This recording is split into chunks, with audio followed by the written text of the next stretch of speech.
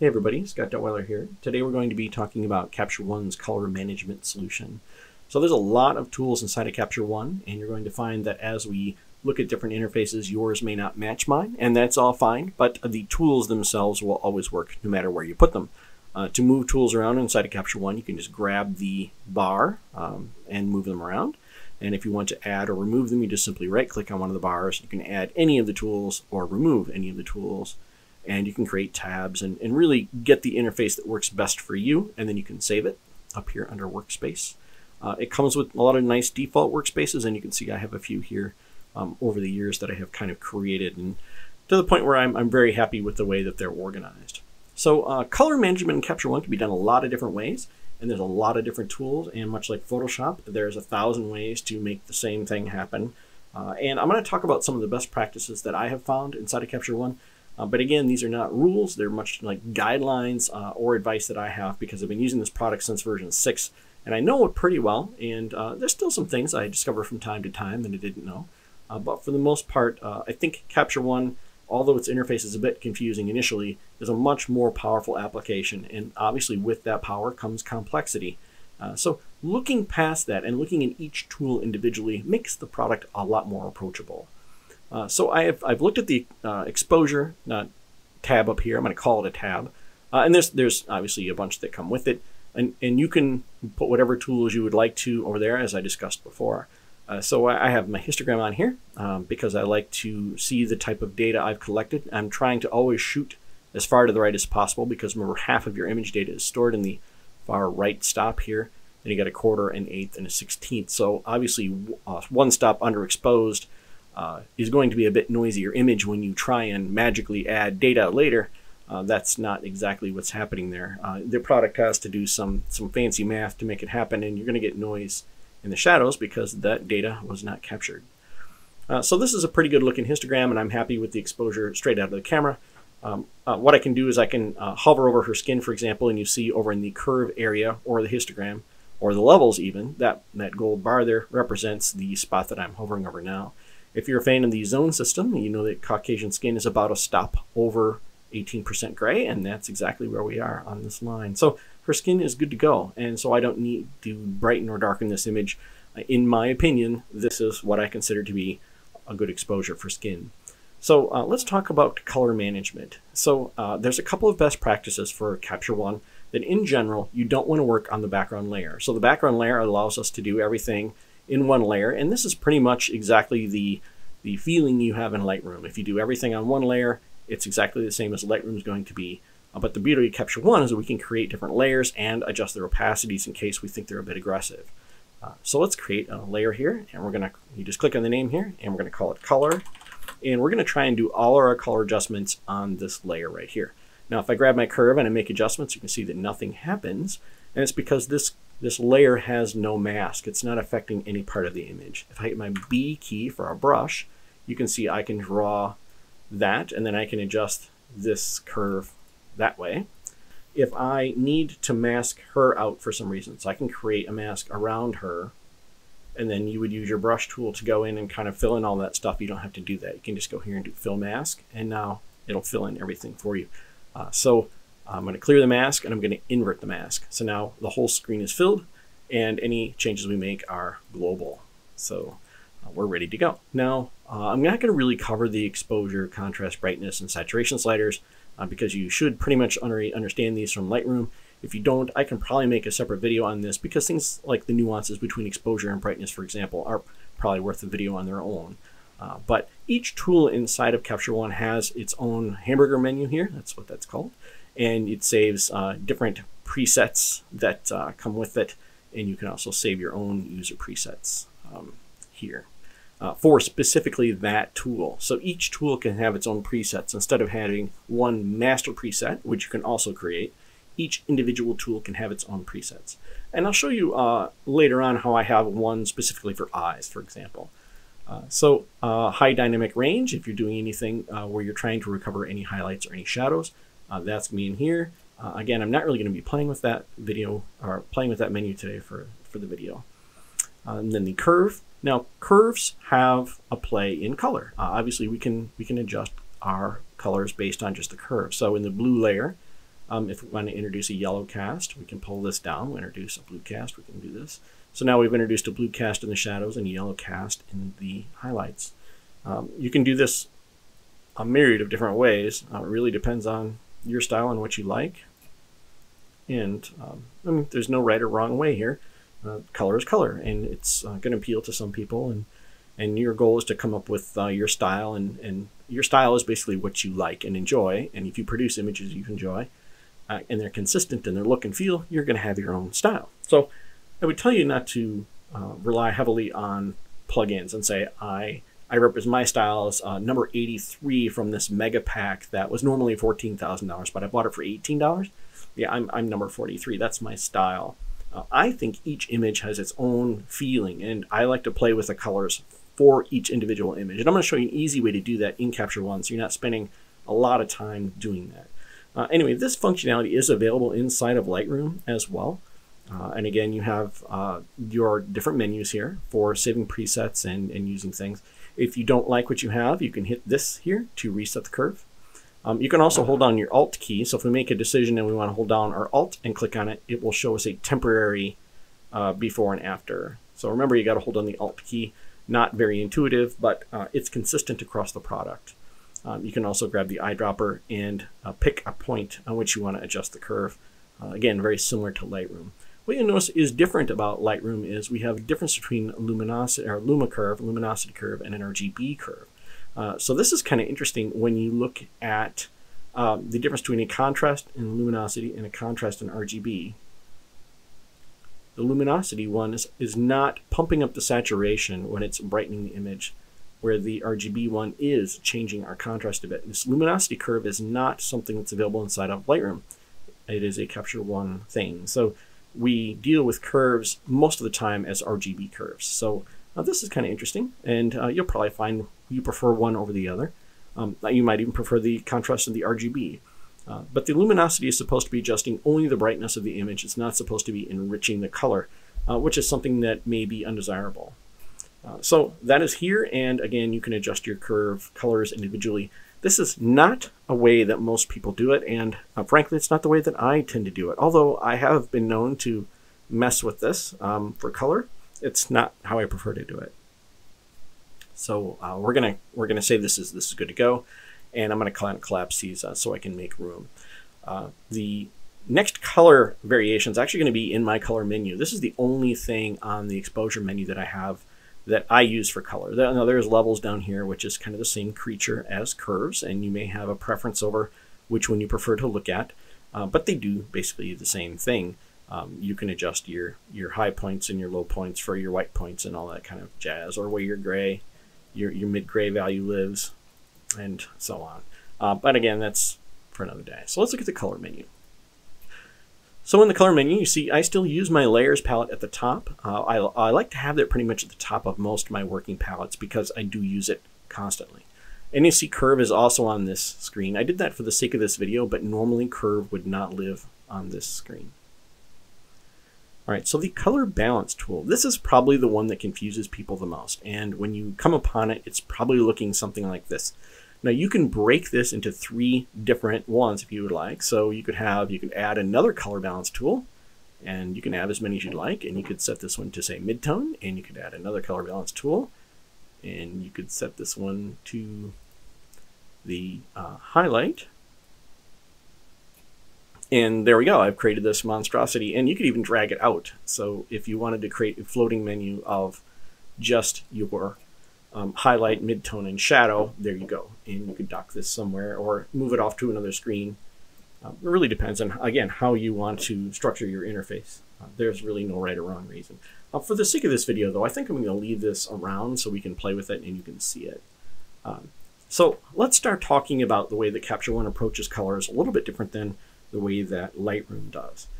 So in Lightroom, you basically have a shadow and a highlight slider, and it's a little graph that pops up. I don't have Lightroom installed actually, or I would show it to you, but you have it starts at the bottom with no saturation and goes to the top at maximum saturation, and then your different colors across that.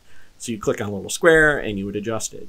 In Capture One, it's kind of the same idea. We have, for instance, in the shadows only, we have this, which will adjust just our shadow. So I tend to move this around until I find something I like. And it's going to vary from picture to picture, in truth. I mean, shot this outside, I do tend to prefer a little bit colder tone in the shadows. Just my personal preference. It drove my my studio partner nuts that I like that, but that's what I like. So over here you have the brightness, or say the value of that. And over here you have the saturation of that. And you notice how it moves this circle depending on what it is that I'm doing inside of there. So I can kind of create which part of the image I'm adjusting and how much saturation it's going to have, as well as its warmth or what have you. So what I tend to do is move this around until I say, you know, I'm kind of making smaller and smaller circles, like right in here. I think this is kind of where I want it, and I'm going to leave it there for now. Now the midtone works the exact same way. This adjusts the midtones of everything, and I don't tend to find personally that this needs to move very far, if at all. So I may push it a little bit toward the warmth, especially if there's a person in the shot. And again, you can Alt and then left click on this to see a before and after. And that's adjusting all of these, by the way. So we can kind of see what we're looking at. And then the color balance for the highlight. So again, the highlight here. Again, this is a slider that I don't tend to play with most of the time.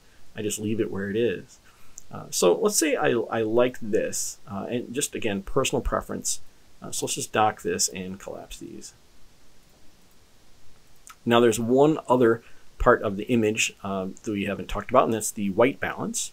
So the white balance, pretty obvious tool, and I haven't retouched this image at all, so sorry Cecilia for this. But so if I don't have a white card, I can just click on the sclera of her eye with the white balance tool, and I'll get a rough approximation of what I should be looking at. I could also find some white on her dress and so on. But you know, when in doubt, most people have eyes. You can go for the eyes to kind of get where you want to get. This is just a rough way to do this. Now let's talk about one other color balance here. We have these three. There's one over here called the master. So master is more or less the global warmth for the image. And this is how you would adjust, say, everything. So shadows, highlights, midtones, all kind of play second fiddle to the master. So I tend to start with the shadows and do master last, and I don't really know why I prefer that method, but that just seems to feel the most natural to me. So I'll get what it is that I'm looking for this way, and then if I need to go back, I can adjust each one of these. That's why I don't keep multiple copies of the color balance tool hanging around, because you can switch it at any time to any one of these, or view all three at once. I find these too small. So I just prefer to just click on it and use each one. Now the color theory would say that you would want opposing midtones and shadows. In general, I find this to be true.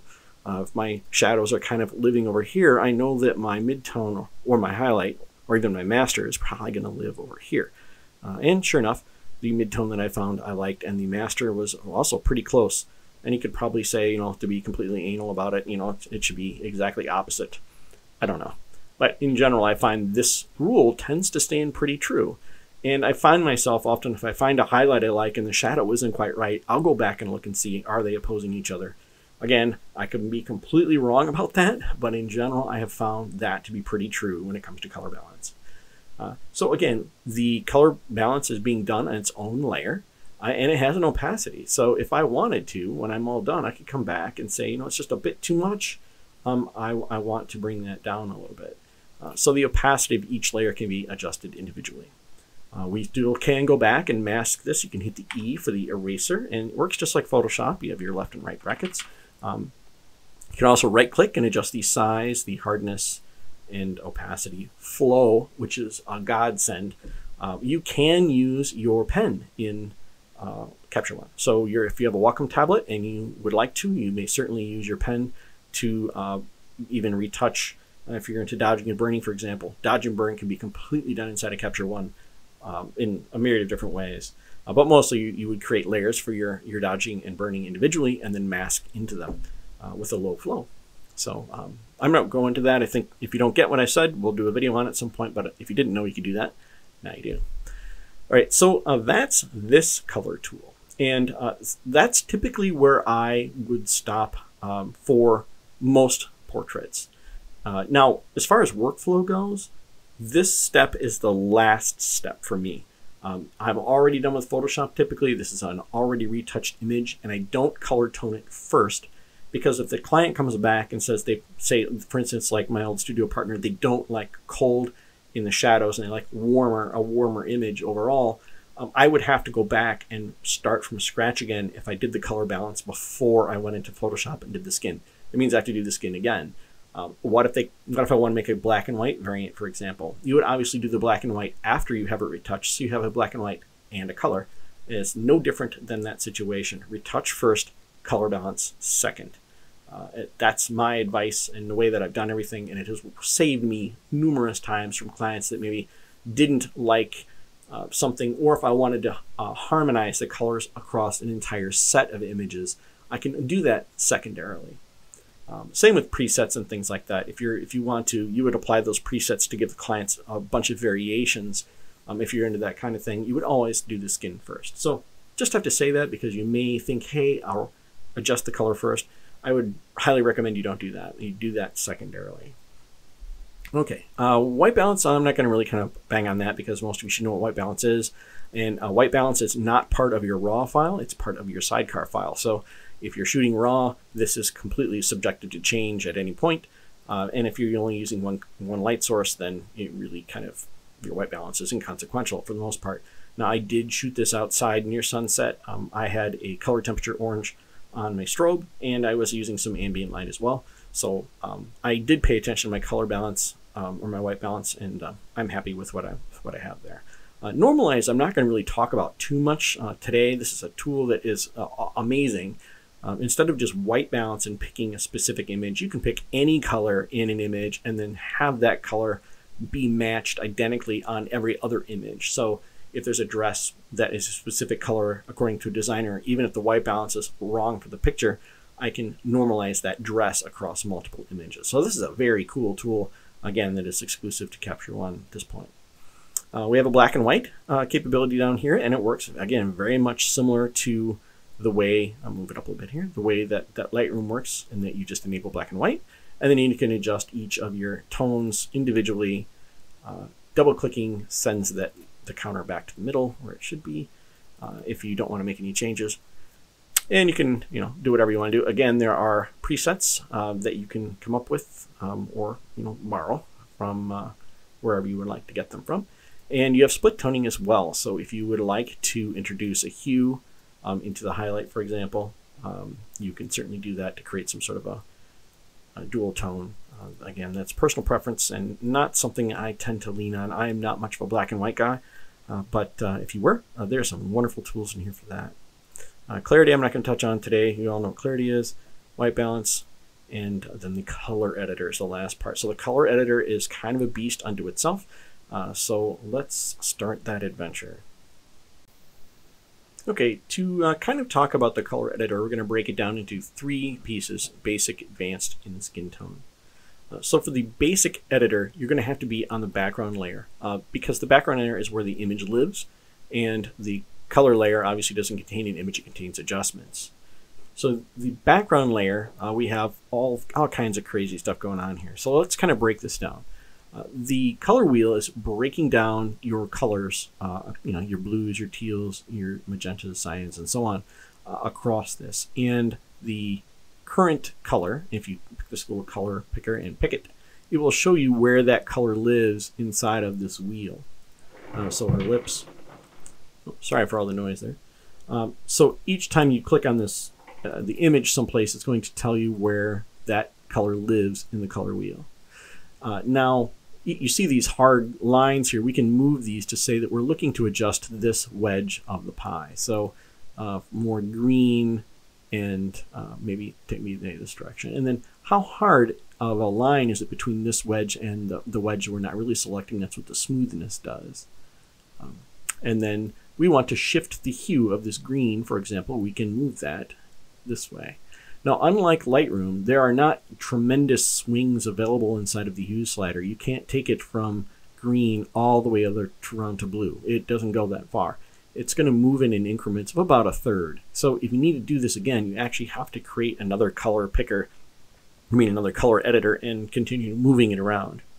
That's just by design. It's not really supposed to be used as a heavy lifter. the saturation of the color that we're looking to adjust. Now, if you're having trouble understanding what it is we're changing, you can actually view this down here, and it's going to turn the image black and white except for the areas that we are affecting. So this gives us an opportunity to play with this wedge to see things around. It's like, for example, we don't want to affect her hair and her skin, so we can't really have this wedge be used, but we also don't want to ignore, say, this tree a little bit. So I'm just kind of adjusting to where I think I want it. Then I can uncheck this box, and it's showing me the before and after color. So this is the color we're changing to this color. And you can see that working in the leaves in the background. So I may need a little bit more of this to affect this green over here. The saturation of that color, you can guess what that does. So if I want to make it black and white and come up with some sort of strange, terrible selective color thing, you could do that here. And then the brightness, overall brightness of that green color. So maybe in this case, I like it to be a little bit brighter.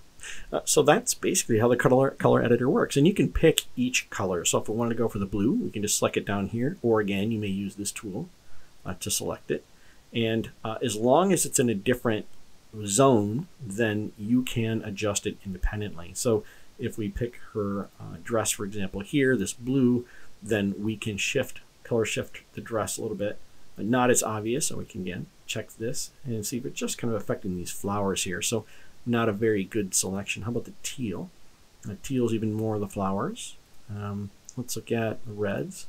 So reds would be her face, her complexion, her lips, and so on. So if I wanted to affect that, I could do that from here as well. But there's better ways to do that. So we aren't going to really play with skin at this point. But anyway, so you get the idea. You can use this picker to pick it, show you which part in the wedge it's going to appear in, adjust your borders if needed, and then adjust the smoothness or the transition between these borders. So if you're looking for a hard stop, meaning I don't want her red lips to be affected by her skin, then you could come up with that narrow band on this wedge that would affect just that color. And again, you can have as many as you would like, but note that you are working on the background. So it is not as flexible because there's no specific layer for the color editor. This color adjustment is a separate layer.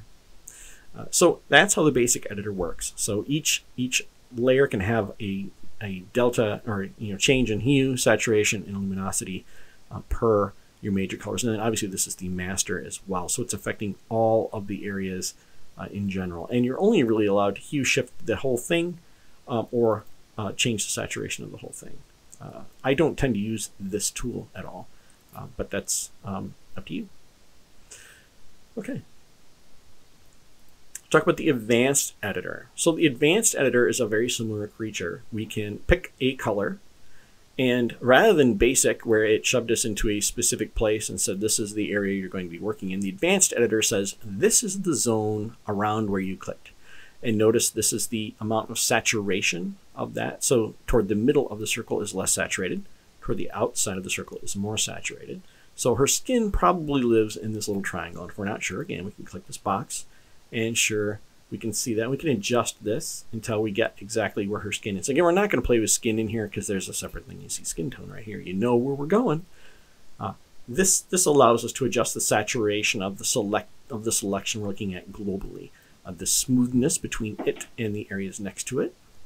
So how much of that we want to do. And the hue allows us to shift the hue of the select area. Again, with saturation and lightness. You know how this is going.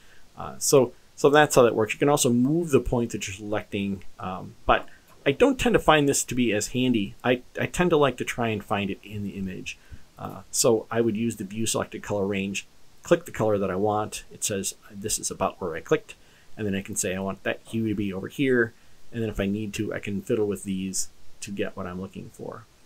I'm looking for more green in this situation, so I move it this way to try and get what I want. You can't move it past the point that you selected, so just be aware of that.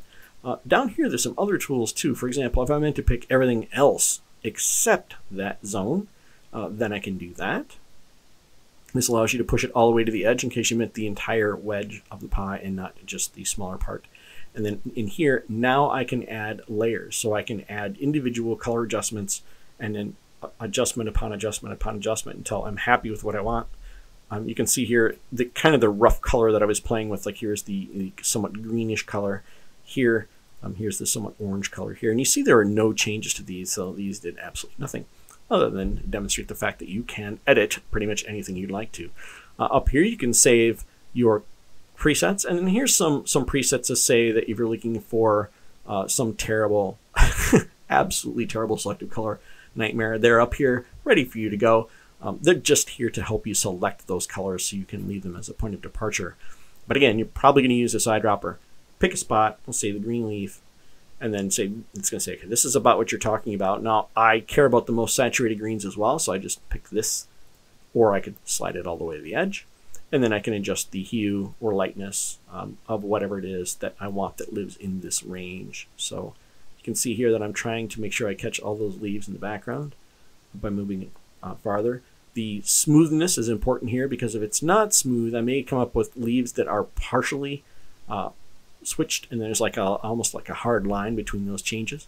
So I tend to use quite a bit of smoothness in here, and that's how that advanced color editor works. And once you understand that you use the eyedropper to get where you want to go, adjust it within these tools, and then create these layers. I think it's a pretty simple tool to understand. The view selected color range is also a godsend if you can't really understand what you're looking at. Just makes everything else black and white except for this affected area. So you see like her hair is colored here. That means that we're catching too much of that. We need to move this over so we're more green if we're trying to affect just those leaves. So now those changes make more sense. Uncheck the box, and then we can adjust our hue as needed. And again, you're seeing the before and after colors down here, so you can quickly identify what color changed to what thing and get exactly the look that you're looking for.